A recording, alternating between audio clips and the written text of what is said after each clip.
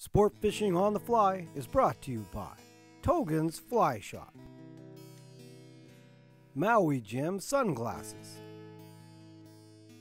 and Hardy Rods and Reels. Good day everyone, and welcome to another segment on the bench. Today I'm going to tie you up a real simple little fly. This is just a Hares Micro Jig, size 16.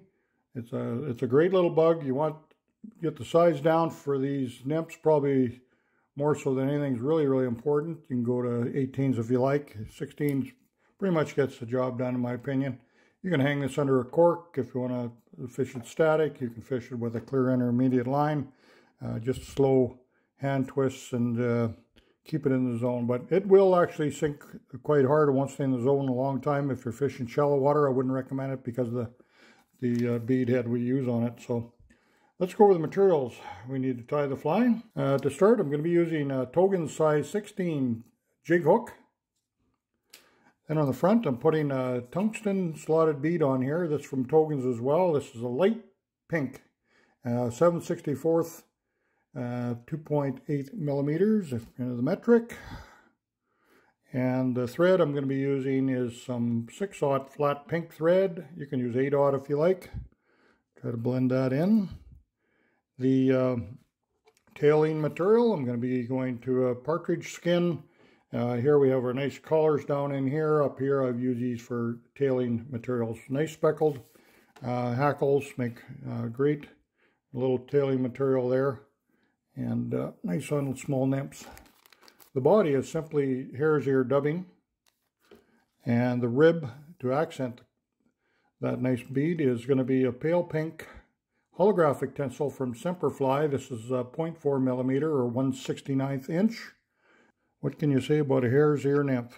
Probably one of the most standard flies that has ever been tied. Tied with the original, just with a hare's mask, of course. And I still tie them just with hair mask. I still use the mask because I can pick out the quality of the hair, and it's a little tougher to work with sometimes, but it works really well. I'm more of a proponent of natural fibers than I am of a lot of chenilles and synthetics, to be honest with you, for nymphs and so forth. Okay, we're just coming in. We got one side off this partridge. Nice fibers there. Pinch that on, get that tied in the back. Wrap up the butts. I'm not adding any, I could have put some lead back there to stop that bead from rolling.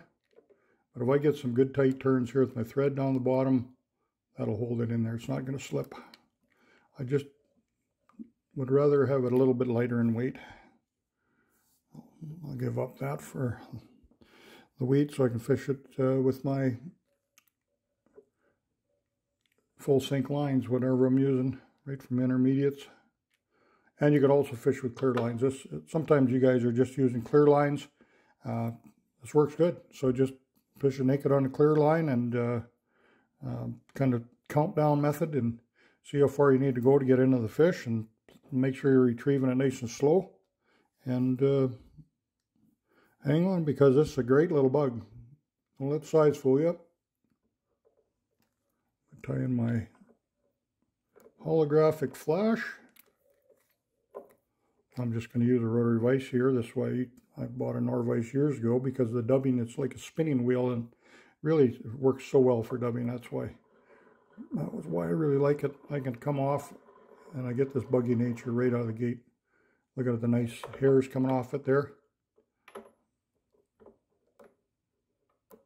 And then I'll start and I'll try to get a nice tapered body on here. I'm just going slow so you can follow me along. I could spin that on a lot faster, but I'll lose you. Get a bit of a taper on it.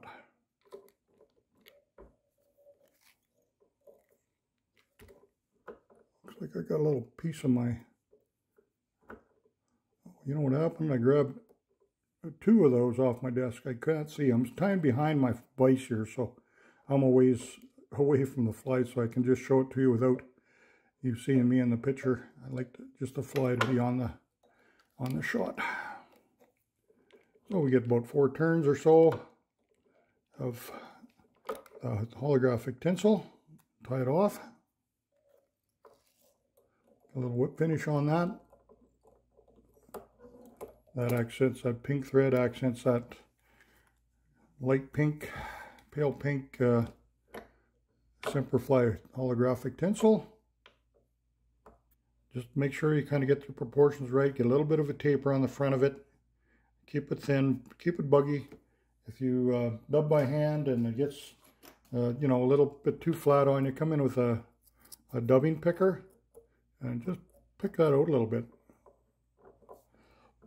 That works just so well. Just, I can't emphasize enough, keep your nymphs buggy, and you know, unless you want to take pictures of them and hang them on the wall or show them to your friends or whatever, you can have nice neat flies. That's always fun. But if you want to catch a lot of fish, buggy flies will catch more fish than a nice neat body in so many cases, and not in all cases, don't quote me on that. But anyway, we'd like to thank you again for catching us on Sport Fishing on the Fly here again today for this little fly, and we'll catch up again real soon. Make sure if you haven't signed up for membership on Sport Fishing on the Fly, there's lots of episodes, of 25 years of episodes of television. There's new shows being shot all the time, new videos. There's hundreds of flies being demonstrated on there too. So that's quite a wealth of information for you there. If you're a newcomer, it's great. And if you're an old timer, it gives you lots to do and keeps you busy over the winter. Gets us ready for our spring fishing, which is right around the corner. So thank you again for watching, and catch you again real soon.